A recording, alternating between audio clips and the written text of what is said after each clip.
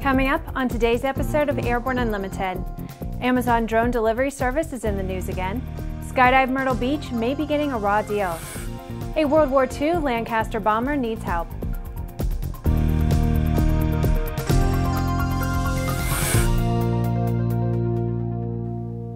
I'm Bree Cross. It's December 1st, 2015, and this is Airborne Unlimited. Amazon continues to test its concept of package delivery via drone. Their original design wasn't much more than modified existing technology, but the new design has a similar plan form as Santos Dumont's first heavier-than-air aircraft back in 1906. That is, it is squared off, looks something like a box kite, and it's hard to tell the front from the back.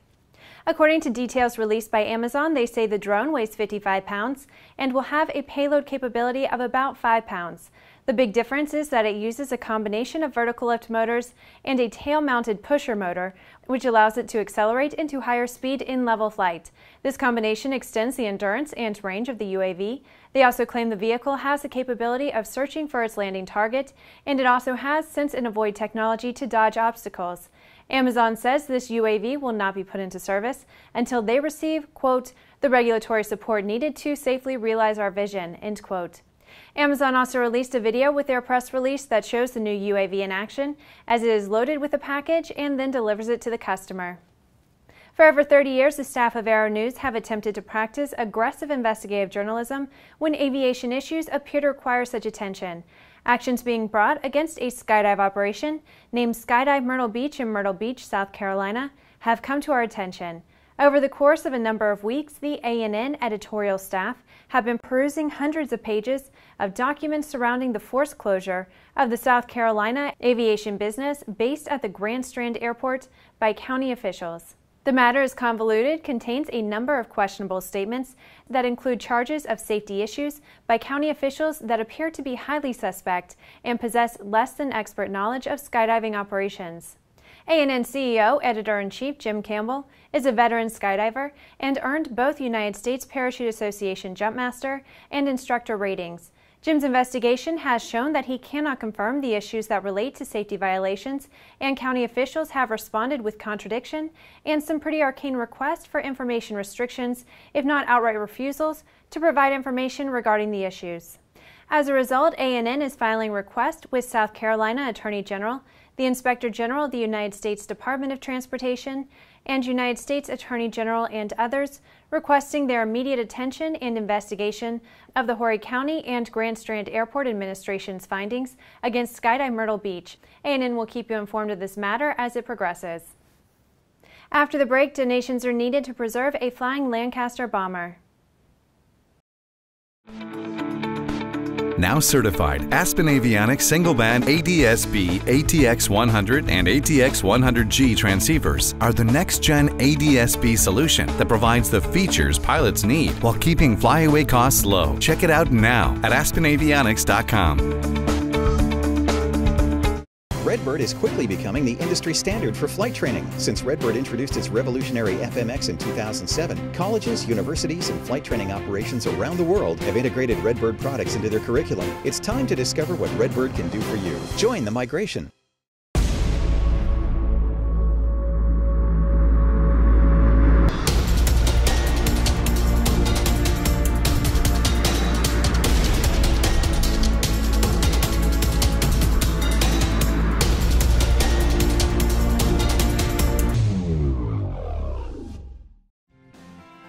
AML's patent-pending wireless induction charging system eliminates confusion over those charging cables, cuts down cockpit cable clutter, and allows you and your passengers to fly cordless and eliminate the cable nightmare. www.aviationmodificationleaders.com. Welcome back. If you have a story suggestion for Airborne Unlimited, Aero-TV, our website or podcast, just email to news-spy@aero-news.net. There are just a few days left to go in the Kickstarter campaign to fund the transportation of British Lancaster bomber from Edmonton, New Brunswick, Canada to Edmonton, Alberta, Canada, and the Alberta Aviation Museum. Of the 7,377 Lancasters built during World War II, only 17 complete examples survive. The Alberta Aviation Museum intends to restore this Lancaster to flying condition in its RCAF 408 Squadron Cold War-era configuration circa 1964, which would make the aircraft one of a kind. The goal is to have the airplane relocated to Edmonton in time for the 408 Squadron's 75th anniversary at the end of June 2016.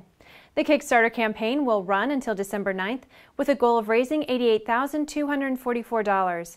Donors to the campaign will receive commemorative merchandise, including artwork, t-shirts, pens, and coffee mugs, on top of their tax receipt. Troy Kirkby, an Alberta Aviation Museum volunteer who is coordinating the online fund drive, said, quote, "Warbird enthusiasts around the world have been watching and waiting to see what happens with this iconic aircraft," end quote.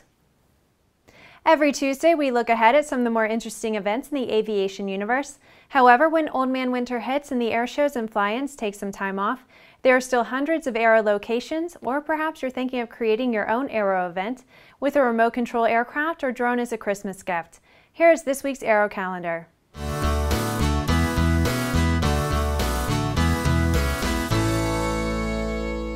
The ADS-B 2020 mandate is just around the corner, and Duncan Aviation has scheduled its final free ADS-B seminar for 2015. The seminar will be held on December 9th. Regional Avionics Sales Manager Mark Frantic will host the final seminar of the year at the 94th Annual Squadron Restaurant in Van Nuys, California.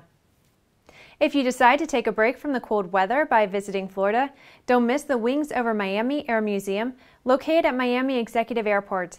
This great museum serves as a tribute to those veterans and aviators who pioneered civil and military aviation. The museum both displays and flies military and classic aircraft to share the rich history of flight. If you think EAA only puts on a show at the end of July each year, that's just not the case.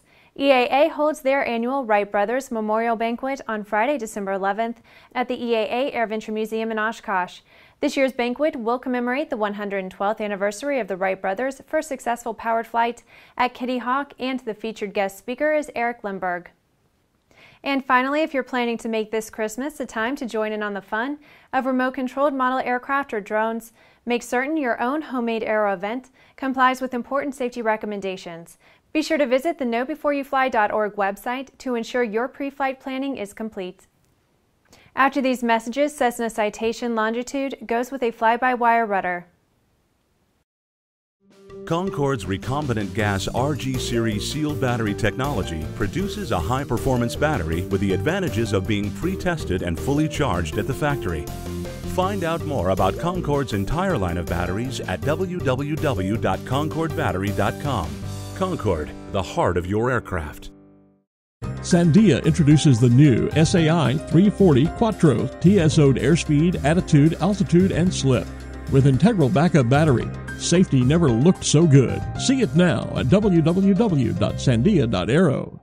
The KSN 770 is an affordable, WAS-enabled integrated MFD with a flexible hybrid user interface from Bendix King.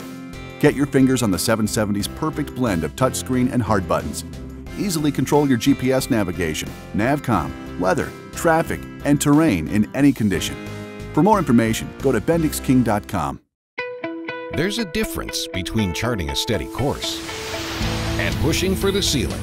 And for nearly a century, Hartzell Propeller has been defining that difference. It's in our passion for engineering and research and our dedication to testing the limits of performance. We are built on honor. We are Hartzell Propeller. Welcome back. With so much news coming out of the aviation industry, we're summarizing some other interesting stories in a brief segment we call Around the Patch.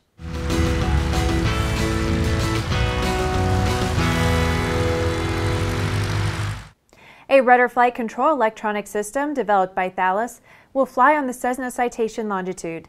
A pair of Thales smart electronic control units use electrical signals to augment pilots' input from rudder pedals to enhance the stability of the aircraft. FlightSafety International announces the introduction of its new Master Aviator Certification program.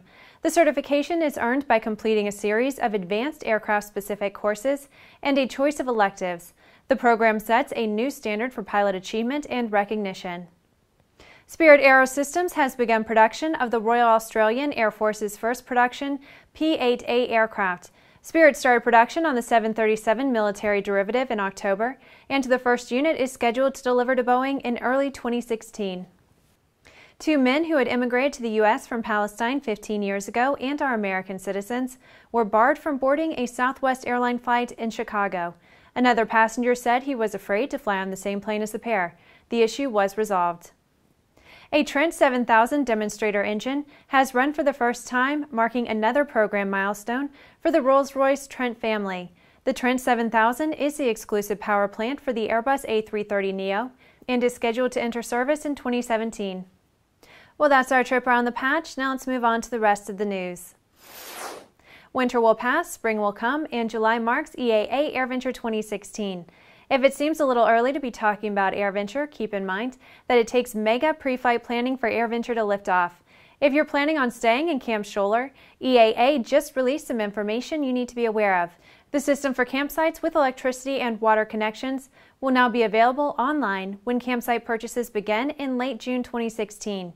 It will be possible to check the Camp Scholler website to see how many improved campsites are still available, where they are located, and the cost of securing them from that date through the final day of AirVenture.